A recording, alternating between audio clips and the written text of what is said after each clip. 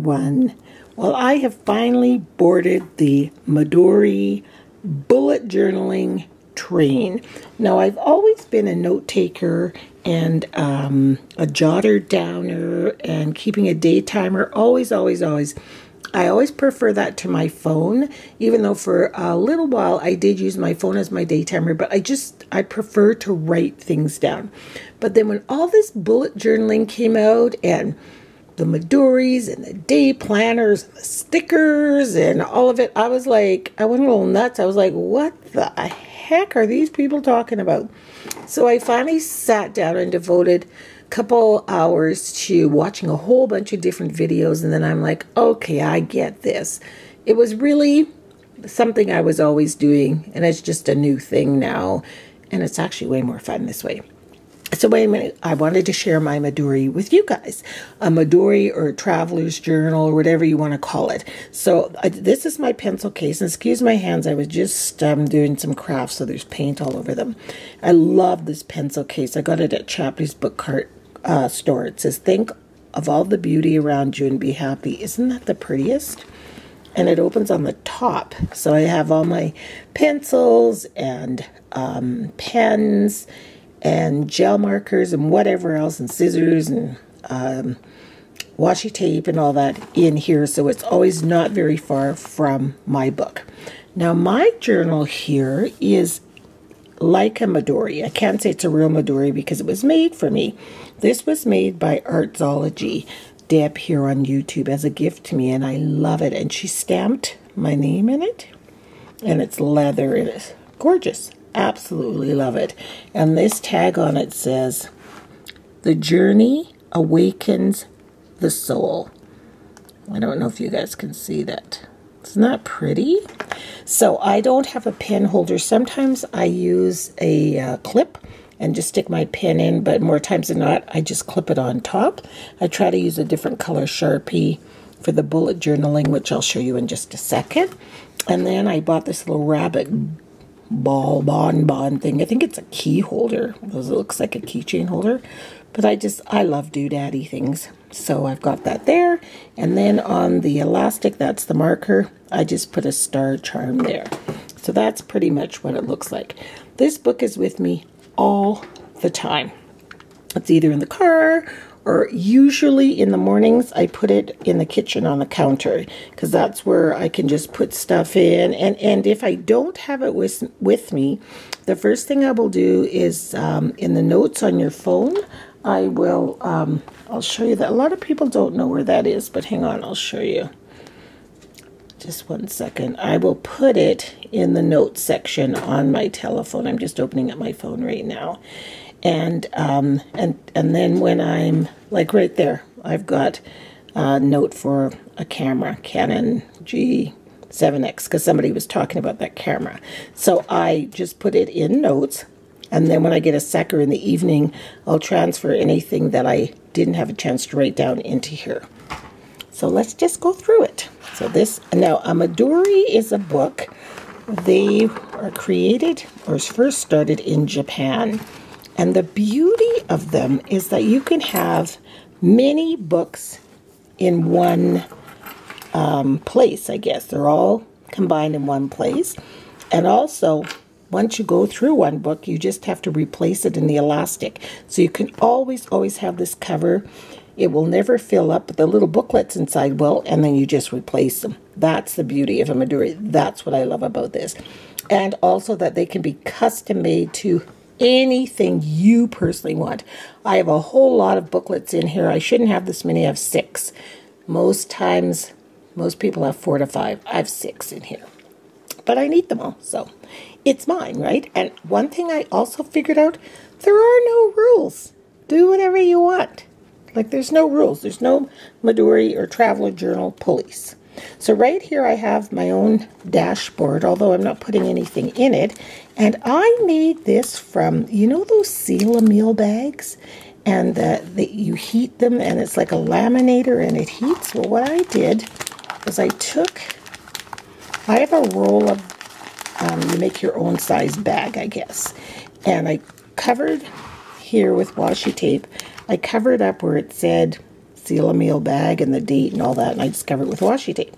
And then down the middle, I found the middle here, and I just sealed it on the heating thing, and it gave me 2 pockets on either side. Slipped it into elastic, and there you have it. And I keep it closed with one of these little clips, because sometimes if I'm holding the book sideways, the little cards will fall out. So that's my little dashboard. I keep it at the front. This first book is my month-to-month calendar, my year calendar with the month I'll show you. So I just, I made this one up, actually. I printed it. Then I made the cover out of cardstock, and I had these little wooden things, so I just glued them on. I thought they were kind of cute. And then the first thing says, a smile is a curve that sets everything straight. Today is the day. Make a plan. And then I have this paper clip here that clips me to where we are. So September. So all the things I'm doing in the month. It was my brother's birthday. I got his phone number. I'm going to have to write it here. I just got it from my sister. I called him. And all the different things we've done. Went to a movie premiere last night. It was really good. And my little grandson sleeping over. And today's the day for Julia's shower and all of that. Now, I've also clipped here to November. The reason I have these 3 open is because of our craft sale, and I just want to keep things kind of where I can get to them if I'm talking to somebody on the phone or whatever. So these 3 months are kind of active, I guess you want to say. I have so many years in here. Now, I got this as a printable off of Etsy, and I cannot think of the name, but if I find it, I will put it in the description bar. Aren't they pretty? They printed like that. And it was one of those that does not, it's unmarked dates. So I've marked this up till December 2017, and there's still more in the back. I could go on for another year. I think I could go to 2018 in here. And look how nice and thin it is. I love it. And I love the design of it and everything. So I just sat one day and filled in all of the correct dates. So they're all done. And I double checked it. I had a calendar in front of me.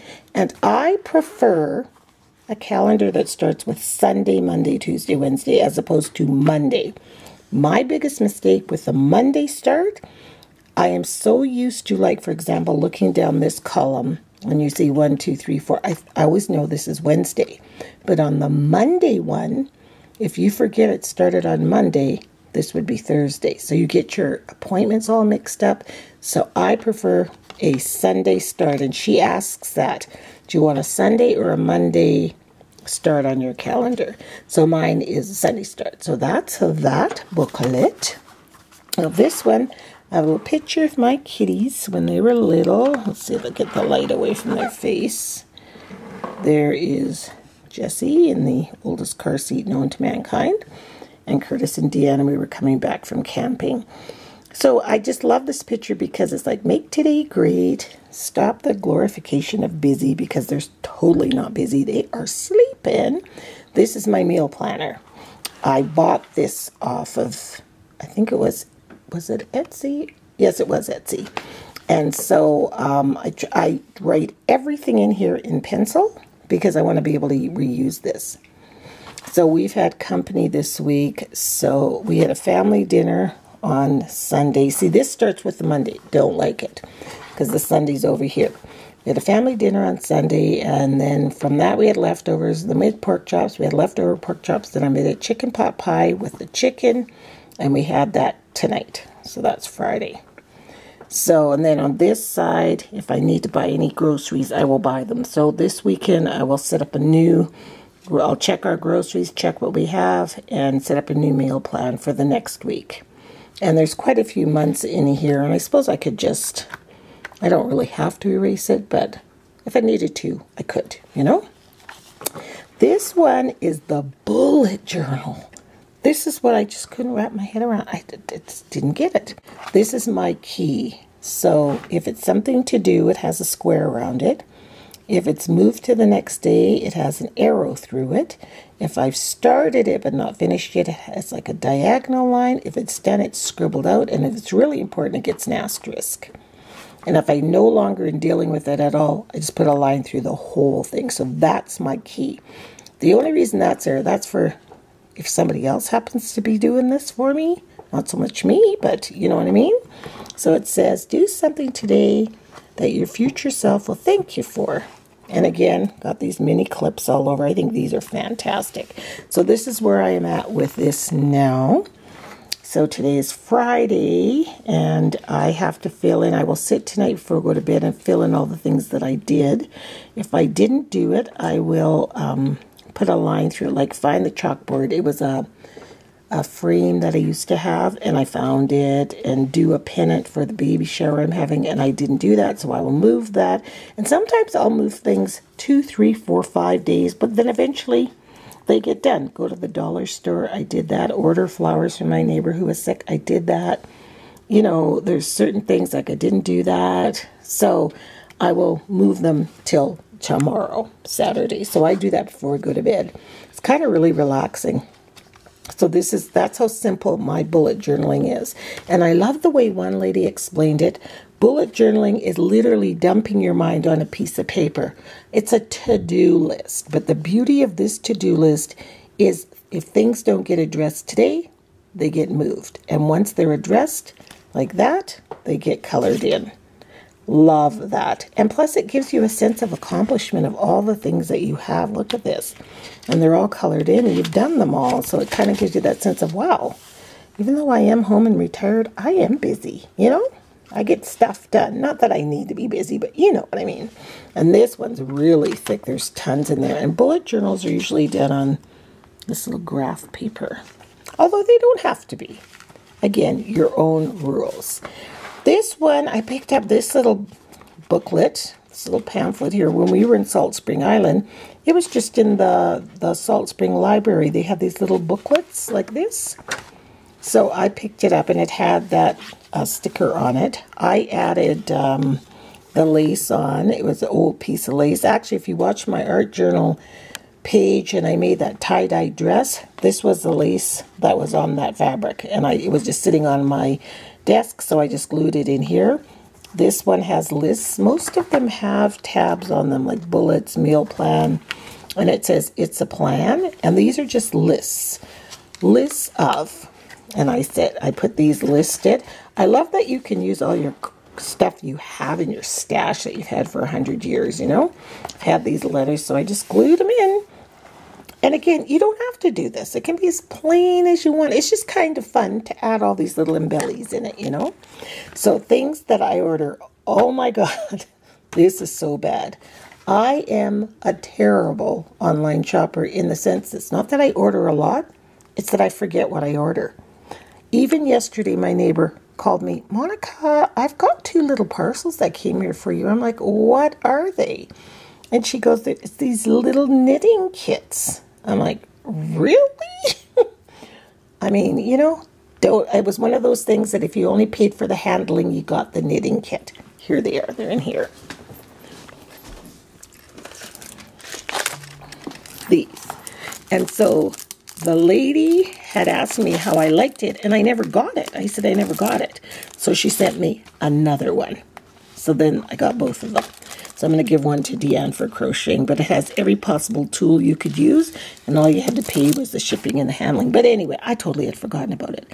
So now I have to write down everything that I order online, and as soon as it comes in, I shade it in. See, those ones I got, this I got. So it says things I order.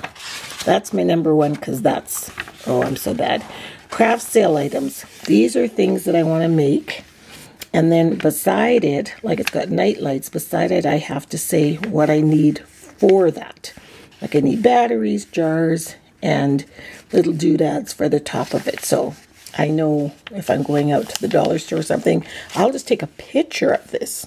Then I have the list in my phone. So I made 2 pages for that. And if I need more, I'll just make more in the back. Things to complete. And right now, it's the shower invites, which I've done that, so I can color that in. And I'm thinking more of the shower now, so it's stuff for the shower here, but there's also going to be other things I need to do here. This is books. This is the one I'm reading now. This is the one I want to read next, and I'll keep a list of the books that I want to read.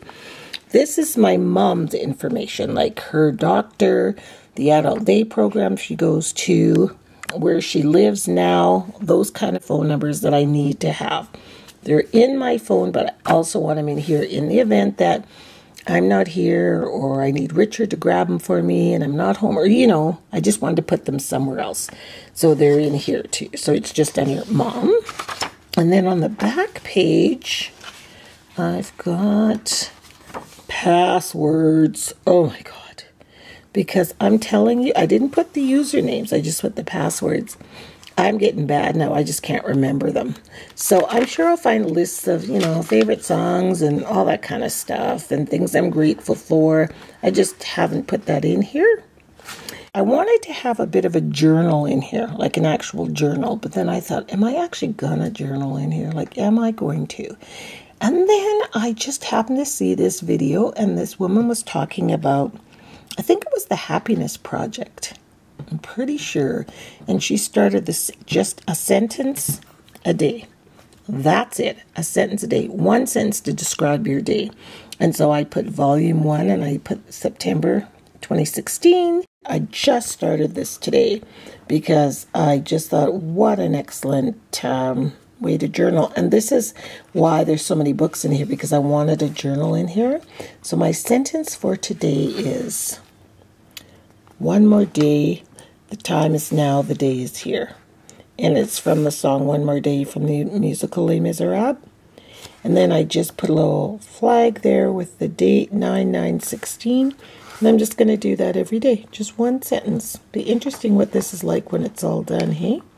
And that's something I know I will do, because it's a sentence, for heaven's sakes. And then this last booklet here is my inspiration. I had some things in this pocket. I took them out. I don't know why I took them out. But anyway, inspiration meaning whenever I think of something I'm going to do for my art journaling, I get all these ideas all the time. As you know, I blabber through my art journaling, but sometimes I get these thoughts and I have to write them somewhere. So I just write them in here and I just scribble them down. And these are some that I've done. And this one is a poem I thought of, and I just write them down. And this is where I keep all of this inspiration for my art journaling, whether I'm going to videotape it or not. And then at the back here, this is an actual Midori business card pocket, and it's just full of little stickers. These stickers came in the mail the other day, you know, those Christmas seal ones. I just stuck them in there. I thought I might use them. And there's tons of bazillions of stickers in here that you can use for whatever to just spruce up your little book, you know. So that is my Midori that I use as a planner. And I will slip this back in. I thought this was just brilliant, if I do say so myself, making my own little dashboard out of, you know, the seal a meal bags, and just seal it down the middle and make 2 pockets. And it works great. And it's, oh, I've got tickets here when we went to see Gregory Porter, and then I've got the tickets in here when we went to see The Color Purple, and then kind of positive, these cards that I have here. It's nice to see them every time you open it. Yes, you are an amazing person, and what a wonderful day, and things like that, you know. So that's my journal, and this is with me most of the time, and I love it. And because I only have one hand, I can't slip this over, and it's so easy to do, and it all makes so much sense to me now. Oh, I don't know why I was getting so boggled up, especially with the bullet journaling. But now I've got that down pat. So anyway, I just wanted to share, if anybody else was confused as I was, I wanted to share with you how I did it. And just like this one woman said, there are no rules. Do it however you want. But for me, the beauty of this is that I never have to lose this cover, because I love it and it means so much because someone made it for me. I never have to lose this, but I can replace any of these books anytime. Whenever they get full, I can just pull it out and put another one in. So you can see how they're attached in here. And if you ever want to see how a Midori is made, just look it up on YouTube and they'll show you. They're so easy. It's just that and an elastic and a bookmark. It's so simple. But I just love the fact that there's all these separate booklets within one book. So thanks so much for watching, and we'll see you all next time, and happy planning. Bye.